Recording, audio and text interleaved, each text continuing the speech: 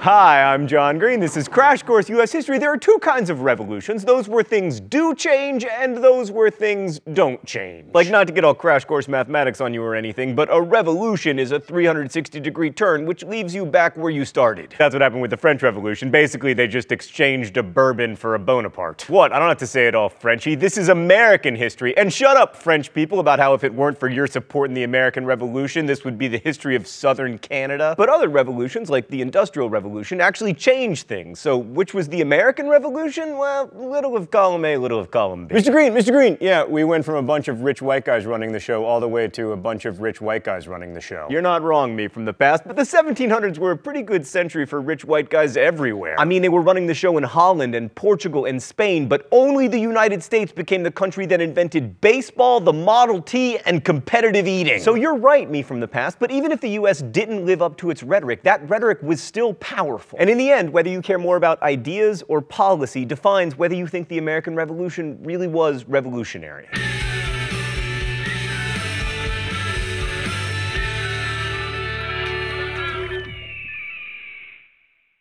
Alright, let's start with the War for Independence. If you've been watching Crash Course, you'll know that we're not big on gratuitous war details, but we're obligated to tell you something about it. The main strategy of the British in the Revolutionary War was to capture all the cities and force the colonists to surrender. And the first part of that strategy pretty much worked. They captured Boston and New York and Charleston, but all the colonists had to do was not quit. I mean, they had home field advantage, knowledge of the terrain, easier supply lines, and Mr. Creepy Eyes down here. So while the British took the cities, the Americans, or Continentals, held onto the countryside. The most famous battle of the war was probably the Battle of Trenton, where Washington was like, I'm gonna cross the Delaware on Christmas morning. He had a funny voice. Everybody knows he had a funny voice. It's famous. That's a made-up fact. Don't put it on your AP tests. What do I know about Washington? Well, I know he had a funny voice. Washington surprised a bunch of Hessians, which was a pretty impressive victory, especially since he'd just come off a string of defeats. But he wasn't able to turn it into an all-out rout and ended up having to spend a miserable winter in Valley Forge. But remember, generals always get to eat. But the most important battle, at least in the north, was not Trenton, but Saratoga. This was a major defeat for the British, and while it's often put forth as an example of the superiority of the continental fighting man, the British mostly lost because of terrible generaling. The French would eventually bankrupt themselves helping us, which would lead to their own revolution. As thanks, we named our most important food after them. In the south, the country-city trend continued, with the British taking Charleston, but then continuing to lose smaller-scale battles and be harassed by guerrilla-style tactics. The key battle of the war in the south, because it was the one where the British surrendered, was at Yorktown in 1781. Lord Cornwallis made the brilliant tactical decision to station his troops on a peninsula surrounded on three sides by water filled with French ships, and the British lost the war. So what did this all mean for actual people? Well, Americans like to think that we all pitched in together and got rid of British tyranny and lived happily ever after. Also, that the Continental Army was the bravest, most loyal, and most effective fighting force in human history thanks to the leadership of George Washington. But actually, well, yeah, let's go to the thought bubble. Morale among Continental soldiers was often pretty low. Rations were poor and soldiers went unpaid. As Joseph Plum Martin, a soldier from Connecticut, wrote, they felt they were starving in detail for an ungrateful people who did not care what became of us. And many other colonists didn't fight for independence, they fought with the British. Others were pacifists, like the Quakers, who often had their property confiscated when they refused to fight. And in colonial America, of course, losing property also meant losing rights. And for slaves, the so-called fight for freedom was very different than it was for Continental soldiers, because loyalty to Britain in the war could mean freedom. In 1775, British Governor Lord Dunmore issued a proclamation that granted freedom to any slave who deserted his master and fought for the British. Something like 5,000 slaves took him up on the offer. And in addition, many slaves saw the revolution as a chance to escape. Boston King left a cruel master and later wrote, I determined to go to Charlestown and throw myself into the hands of the English. They received me readily, and I began to feel the happiness of liberty, of which I knew nothing before. 100,000 slaves are estimated to have fled to the British. Now, many slaves were returned to their masters, but more than 15,000 left the US when the British did. And it's worth remembering that the British Empire abolished slavery in all of its territory by 1843, and without a civil war. Thanks, Thought Bubble. So Native Americans were also profoundly affected by the Revolutionary War. Generally, they wanted to stay out of it, and the colonists mostly wanted them to remain neutral too. Like, the Continental Congress was eager to remind the Iroquois of their history of neutrality, writing, "This is a family quarrel between us and Old England. You Indians are not concerned in it. We don't wish you to take up the hatchet against the king's troops. We desire you to remain at home and not join on either side, but keep the hatchet buried deep. Right, well, many of the Iroquois fought for the British anyway. The Oneidas joined the Patriots fighting against the Iroquois. Sometimes there were divisions within tribes themselves. Like with the Cherokees, younger chiefs tended to side with the British, older ones with the Americans. And it should be mentioned that, unsurprisingly, American troops were particularly brutal to American Indians who fought for the British, burning their villages and enslaving prisoners contrary to the accepted rules of war. And if the American Revolution was really about, as Thomas Jefferson would have it, the inalienable rights of life, liberty, and the pursuit of happiness, then the Indians were definitely the losers because they didn't get any of those rights. So we know slaves and Native Americans didn't get much out of the Revolutionary War. How did it go for women?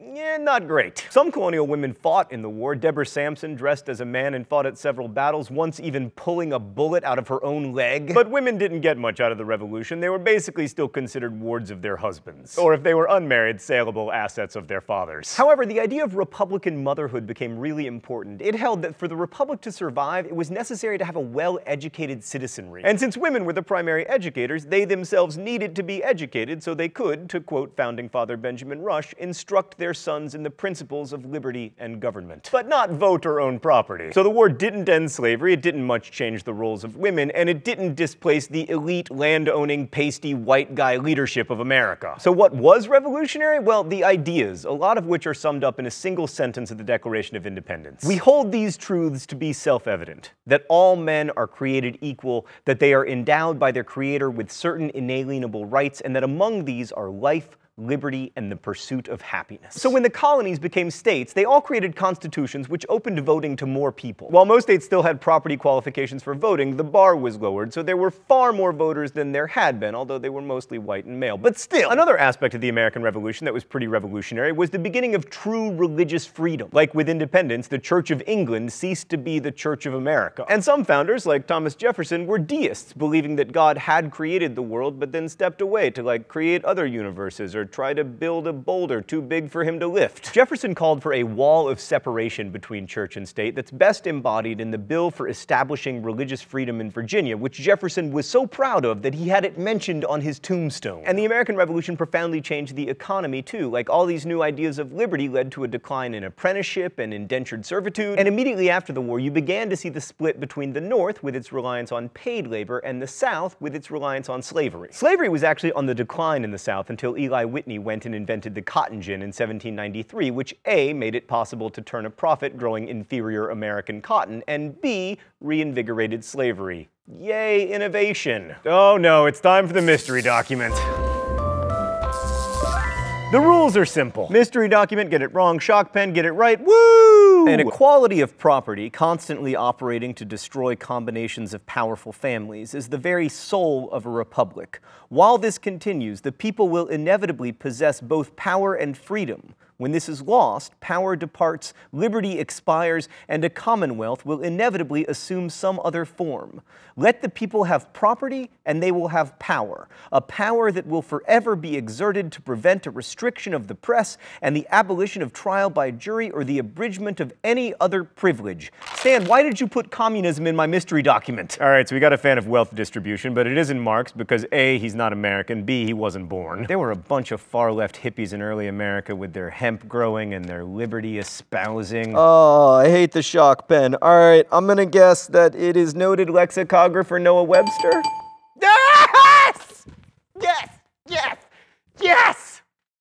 Yes! Nailed it! Yes! Stan, that was the best one ever. That was my biggest victory to date. So it's worth remembering that some early Americans proposed a vision of liberty that sprung out of the idea of equality of property, which is very different from the way we imagine liberty today. But ideas of liberty, as diverse as they were, are really at the heart of what makes the American Revolution revolutionary. And that brings us back to slavery. The most common complaint among American high school students is that the revolution was deeply hypocritical. I mean, how could this guy write that all men were created equal when he himself held held slaves and had kids with one of them. And even crazier, American colonists often referred to themselves as slaves because they were denied the right to have a vote in Parliament about their taxation. Now, some people recognize that it was a smidge hypocritical to claim to be enslaved by British taxation, while they themselves were actually enslaving people. But very few made the leap to say that liberty should mean freedom for the slaves. One exception was James Otis of Massachusetts, who wrote concerning America's slaves that unless they were free, there could be no liberty. What man is or ever was born free, if every man is not? But most of the founders, including this guy and this guy, were the cream of the colonial elites, and so they held slaves and made arguments against abolition. Like many historians now argue that Jefferson was trying to condemn slavery in the Declaration of Independence, but without slavery, he wouldn't have had his amazing life. I mean, if he'd been working, he couldn't have designed Monticello or stolen all those ideas from John Locke. And speaking of Locke, Locke equated liberty with property. And a revolution based on securing property against tyranny couldn't very well turn around and take slaves, who after all were considered property. I mean, Jefferson once calculated that his slaves gave him a better financial return than his real estate investments. That being said, there were many and frequent protests against slavery. The most vociferous protesters were often African Americans, and in the northern states at least, their pleas were heard. Between 1777 and 1804, all states north of Maryland got rid of slavery, although most did so at a very slow pace and were careful not to deprive slave owners of the value of their property. Like as late as 1830, there were still about 3,500 slaves in the north, and on the eve of the Civil War, there were still 18 in New Jersey. New Jersey! So the number of free people of color in the US skyrocketed. There were fewer than 10,000 in 1776. By 1810, there were nearly 200,000 free black Americans. So in the end, real change came, as it usually does, not through a revolutionary event, but through a revolutionary process. To me, the really novel idea that emerged from the American Revolution was of American equality. Now, obviously, this was and remains a vastly unequal social order, but I'm talking about the kind of equality that Gordon Wood described in his famous book, The Radicalism of the American Revolution. The idea that no one American is inherently better than any other. Prior to the Revolution, and certainly in Europe, there were definite classes of superior people, usually determined by birth. I mean, people knew their place and they were expected to be deferential to their betters. But all that talk of freedom and inalienable rights introduced the idea that birth wasn't destiny and that all people should be treated with respect. And the idea that no one should be denied the opportunity to succeed because of who their parents were catalyzed change not just in America, but around the world. And while the US no longer leads in equality of opportunity, that early American idea that we are all equal in our capacity to reason and to work became the foundation not just for the American Revolution,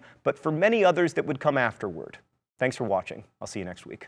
Crash Course is produced and directed by Stan Muller, edited by Stan and Mark Olson. Our associate producer is Danica Johnson. The script supervisor is Meredith Danko. The show is written by my high school history teacher, Raoul Meyer, and myself, and our graphics team is Thought Bubble. If you have questions about today's video, good news. There are historians waiting for you in comments, so ask away. Thanks for watching Crash Course, and as we say in my hometown, don't forget to be awesome.